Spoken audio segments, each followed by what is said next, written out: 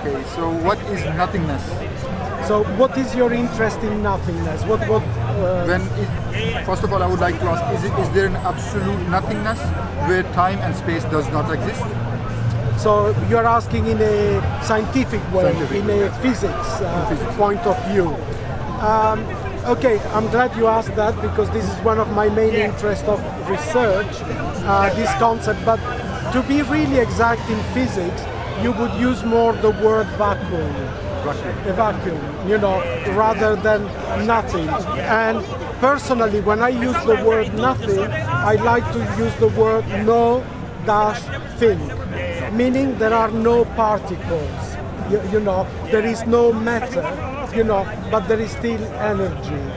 So in my understanding of cosmology, the way I relate to nothing is simply that if you remove, let's say, from a box, from a container, all kind of matter, all kind of forces, gravitation, electromagnetism, so forth, and you have a vacuum, life will arise from that vacuum. Life will arise. There will be what is called virtual particles, you know, like electrons, photons will suddenly pop up. When you mean life, you mean the particles, Particles, not actual life. Yes. No, not actual life, you and me, but let's say the precursors of life, which are particles. And so what one makes one think is that basically when you get rid of everything in the universe, let's say the day that the universe stretches, expands, and then tears itself apart and kind of disappears, information and energy will always remain. Okay? So it is where will they remain? Everywhere.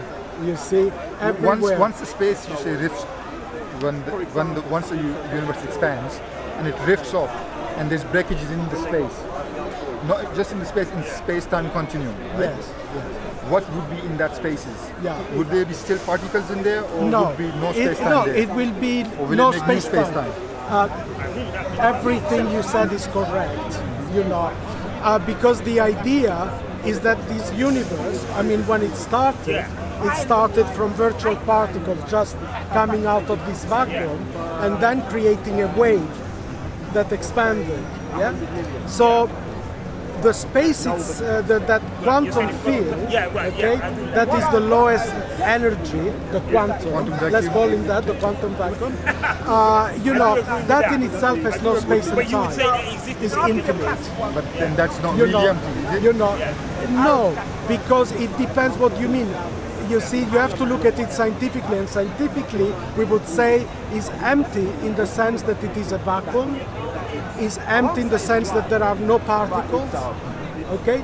But there is still that original essence, which was always there and will always remain there. But if you say in an absolute vacuum, in a quantum vacuum, particles exist.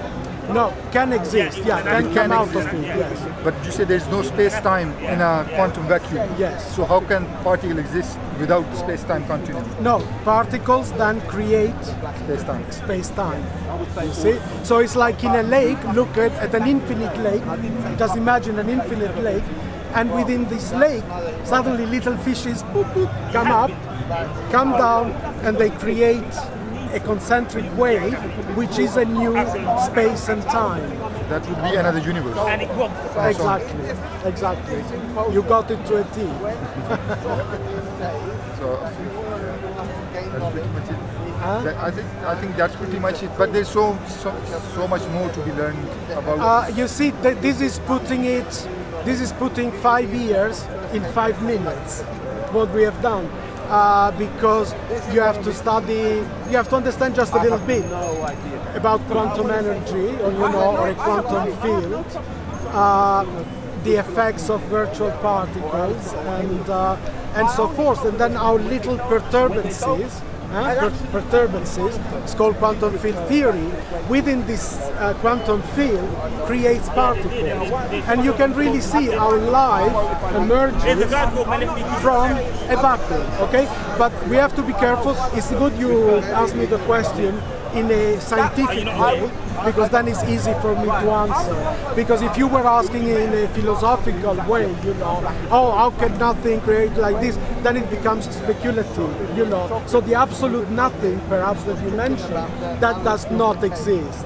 Okay, in reality. But I would not say absolute nothing. I would say a vacuum or a no-thing state. And this thing is infinite. But within infinity, you can have as well space and time. So each time in a quantum vacuum, when a particle is made or is created, you can't say created, or self-created. So once that particle comes into existence, will it be a Big Bang? Oh, but that's what he's saying. Absolutely, not every time. If we look a little bit, such an interesting question. That's beautiful, you know. You're getting it really good. If we think of this quantum field, eternal, infinite, my the idea about it is that there is a multitude of these concentric waves coming out. Some of them just coming and going and disappearing very quick, but some of them creating a Big Bang. The wave function collapses. Yeah, because what happens, the way I see it, and we have to just talk conceptually and in an easy way, when you have a particle that goes up and then it falls down, it creates space-time above below. When it falls down, it creates like a vortex of energy, a black hole, you know, and from this black hole, a Big Bang emerges. That's very, very strong. You know, so a universe comes about. If you say when a particle moves down, there's no up. There is down no now, up and down, but there is this movement. This movement, if he comes, let's say down, and makes a black hole. Yes. But when he goes up, then he should make a black hole. No, when it goes up, what happens? Then there are these ripples. You know, because it has created a perturbation within a particular field. Okay, this nice little peaceful lake, you know, a little fish comes up, goes up and down, and it creates a wave, a perturbation.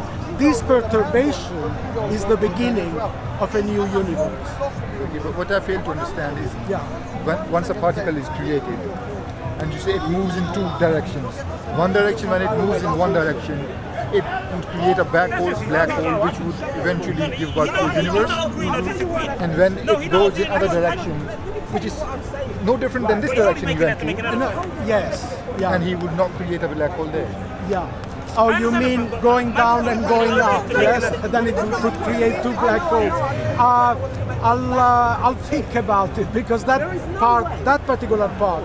From the Big Bang, just 1 second after the Big Bang, everything is very clear, or far less than a second.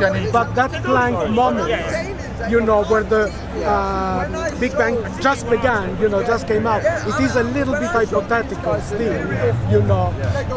But let's say that this perturbation, let's maybe not use above and below just for conceptual way. Yeah, let's say that this perturbation creates a kind of black hole and a very strong gravitational pull, you know, which then creates this.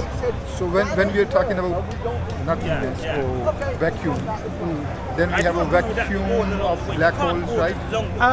No, inside black hole. Yeah, no, not inside the black hole. There is a vacuum field in which black holes could occur because of fluctuations of these virtual particles. You know, this movement, this perturbation can create this expansion and so forth.